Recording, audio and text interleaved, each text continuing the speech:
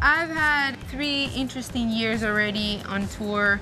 I'm working really hard now. I'm starting to work with my coach back in Spain. But my goal, I want to see myself being back in the winner's circle.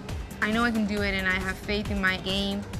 Most of the people say I just want to win and I want to win, but I think you first need to be around the top 10 for a couple of weeks, and then you'll just find the first victory. You can't really go after it, you just have to let it happen.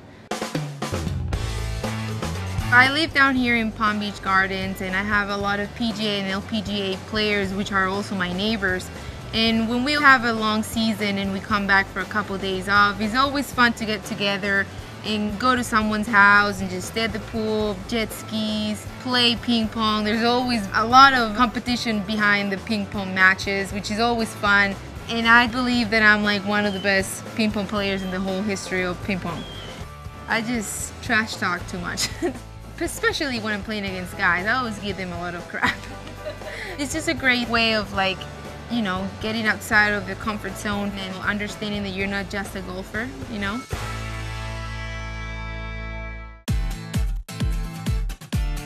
For me, fashion is really important, as you could see along my career. I chose Greg Norman for my clothing sponsor, which is adorable. And not only that, but it's very stylish and it's also very comfortable. And they always ask for our feedback so that they know they can make clothes that are easy to play with.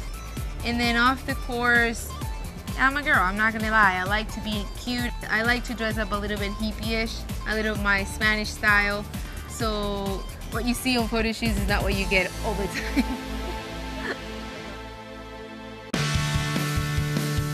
I do participate a lot with my fans. I just thought it's really fun and cute. I've been asked to sign foreheads and chests.